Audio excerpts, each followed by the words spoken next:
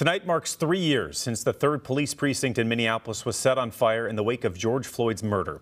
The city is still trying to figure out what to do with that building. Renee Cooper is live at Minnehaha Avenue and Lake Street. And Renee, you spoke to some neighbors in the area today? Brett, today feelings are mixed about the future of this building and policing within the 3rd Precinct. To the neighbors who lived here on this night in 2020, many who still live here today, they remember the heat, the flashbangs, and the palpable anger. And to them, it was unlike anything they'd ever experienced. George Floyd! George Floyd! Heard the organizers all calling for calm, and I knew that things weren't going to be calm. I could feel it. I remember a lot of stuff. I remember it burning down.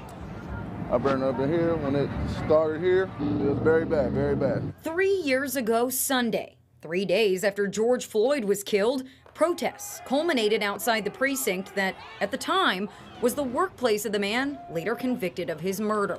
That night, it went up in flames.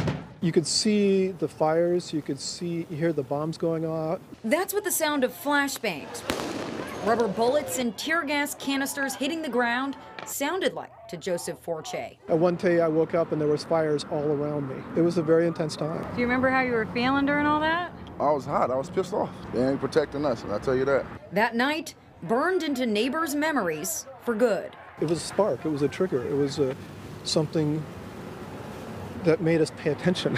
There's documented evidence about what happened in that building, and it's grotesque. It's not one incident, and it happened for decades. Sam Gould co-founded a neighborhood print shop back in 2020. Basically to create a newsroom for neighbors. Documenting what happened here. It's very shocking. All in all, the Minneapolis Fire Department reported responding to roughly 30 fires overnight, 16 of them structure fires, taking local businesses down with them. The most crushing moment for me was the second round of burnings.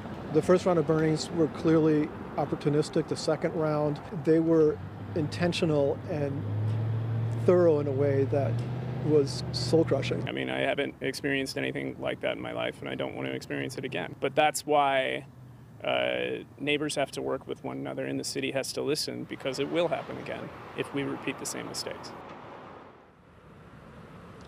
Gold tells me over the next year, Confluence Studio will be hosting a series of community conversations about the future of the building and about policing or other forms of security in the area. This comes after the city closed an April survey asking Minneapolis if they want to rebuild the precinct here or a new, more expensive one down the street. And 2 community groups said they'll reject either option that the city ultimately lands on. For more on that ongoing story, head on over to kstp.com. For now, live in Minneapolis, Renee Cooper, 5 Eyewitness News. Renee, thank you.